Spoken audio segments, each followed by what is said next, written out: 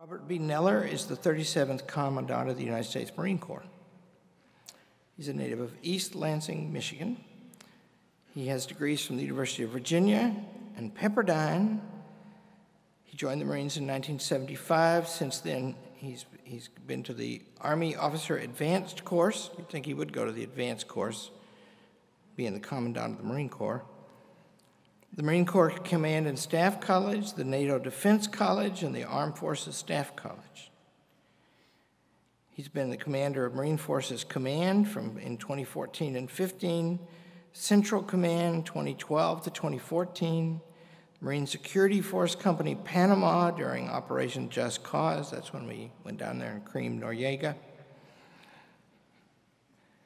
He was in Operation Iraqi Freedom as the Deputy Commanding General.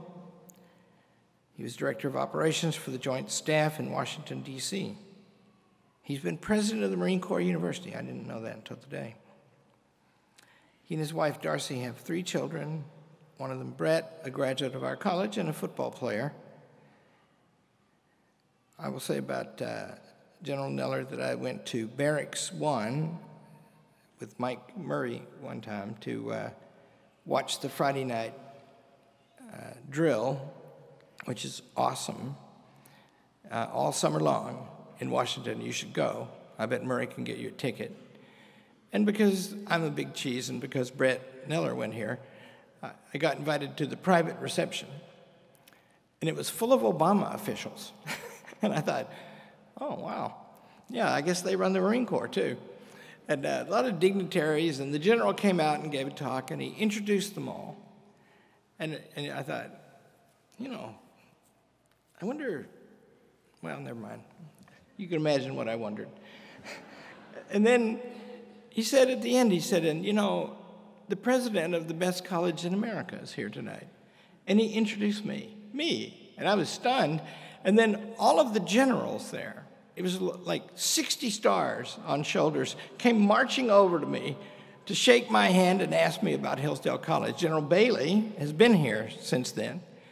And so what does that mean? That means this is a man who says what he thinks. And he has been very brave, hasn't he? Please welcome Robert Neller.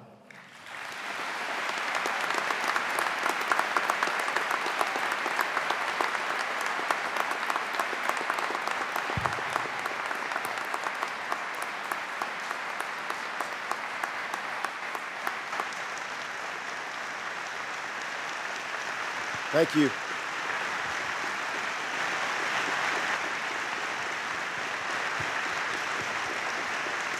I don't give speeches, so I'm going to ask permission from Dr. Arnn to walk around and talk to you a little bit. But to he and Mr. Sajak, new chairman of the board, I did consider the offer you made me, Dr. Arnn, because he thinks so much of you seniors that he said, just take them all and enlist them in the Marine Corps. And I said yes. No, I'm just kidding. I had you for a second, though, didn't I? For me, this is probably not a normal thing. Yesterday and today, I was presiding and giving an oath of office, commissioning about 35 officers in the United States Navy and the United States Marine Corps. Yesterday at College Station, Texas A&M, and today here at Hillsdale. And I'll be very frank to the seniors here. Speaking to this audience, I'm a little bit nervous, and the reality is you're probably not going to remember a single thing I say.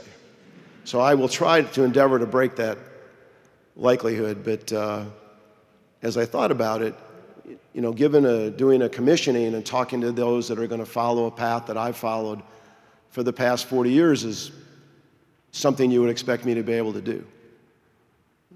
The life that I chose actually 44 years ago, almost to a day, commissioned a second lieutenant, was not my plan. My plan was to do my 3 years and then go out and find my fortune elsewhere. And then over time, this didn't become what I did, it became what I am. And I think I speak the same for the faculty. If you become a teacher, eventually teaching is not what you do, it's what you are. But as I started to think about it, I realized as I was going through the process at A&M and here today and watching it and looking at the faces of those who were commissioning it, this really is not a whole lot different than a commissioning. And let me tell you why I feel that way. Those officers, now officers, were students, and like you, they're beginning the next path in their life. They've completed the rigors of an academic institution. You're going to be awarded a degree, and with that degree comes responsibility. And at those same events, the one thing I also noticed is the parents.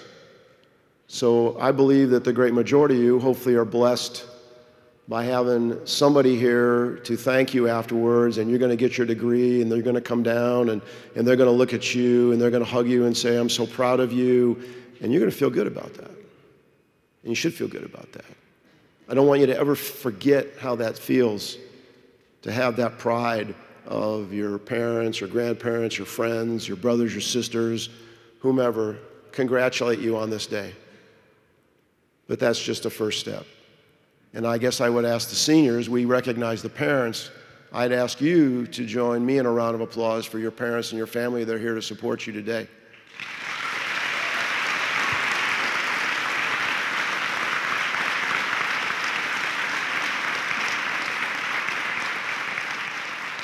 Now your job is to go out and get a job with health insurance. So what am I going to say to you that would be different than what I would say to a group of young men and women that are putting on the uniform to defend their nation and take on the demands of that profession? I don't really think it's any different. And I don't think it's any different than what you've heard here while you've been a student at Hillsdale.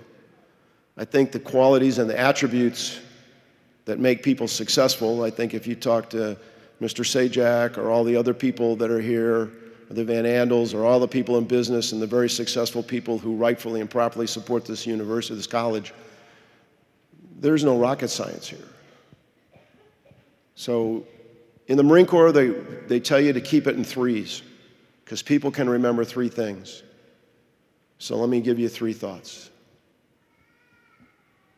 Effort matters. You wouldn't be sitting here today getting ready to come across this podium to receive a degree if you were not able to exert effort. But that effort doesn't end today. In fact, the demands of your effort are going to be even greater. There's a huge amount of talent among you. Your talent is only going to result in achievement if you're willing to put in the effort.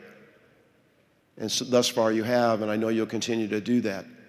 But the demands on your effort as you compete against people outside this college and around the world are going to require more effort. The United States is in a competition around the world with others. It will take our effort to come out on top. The second thing, there will be adversity. There may have already been adversity in your life. Your parents will probably could tell you about adversity. Maybe it was adversity that they've dealt with, somebody.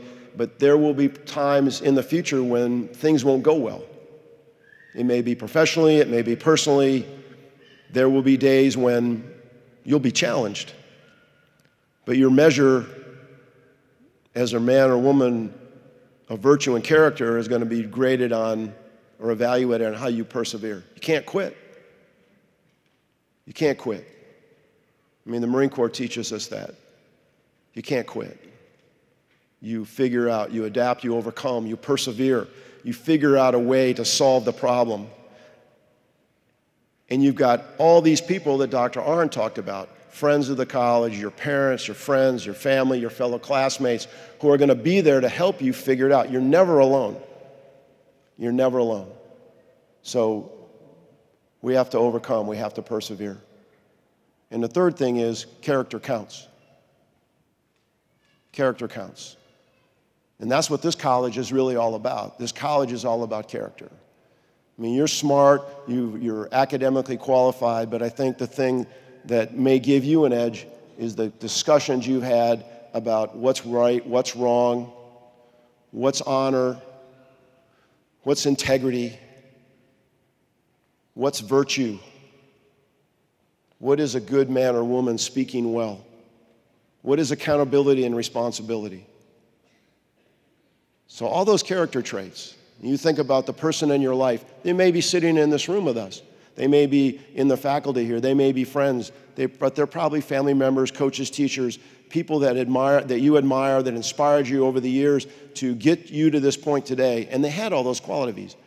They worked hard. They exerted effort. They were men and women of virtue and character. They were humble. They were respectful. They did everything to make everybody else better. It was never about them. It was always about the team. So character counts.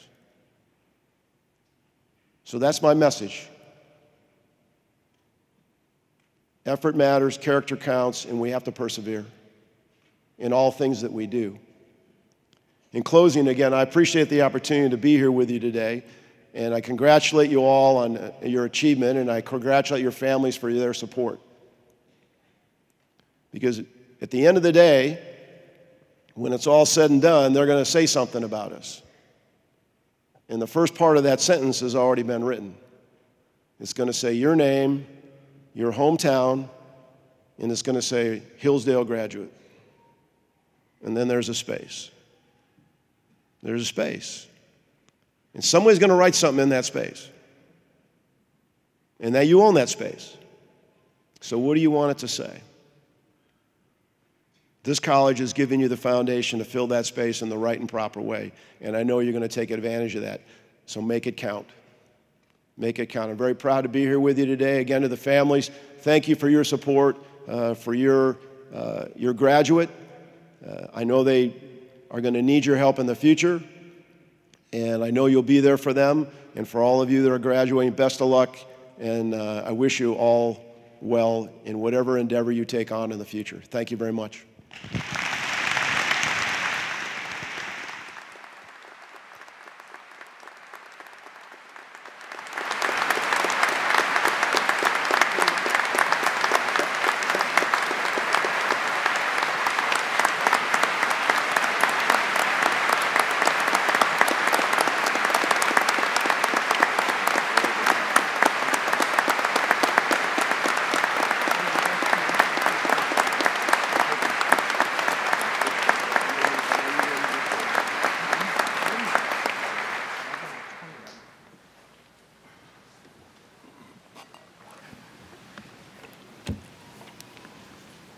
I just told the general that's one of the best commencement speeches I ever heard. Thank him very much. Would you come forward, General, please?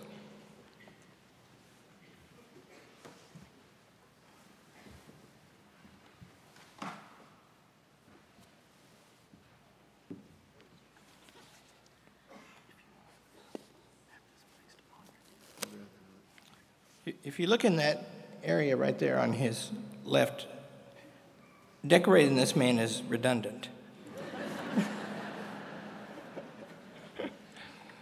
Upon the recommendation of the faculty of Hillsdale College and with the authority vested in me by its Board of Trustees, I confer upon General Robert B. Neller the honorary degree Doctor of Public Service.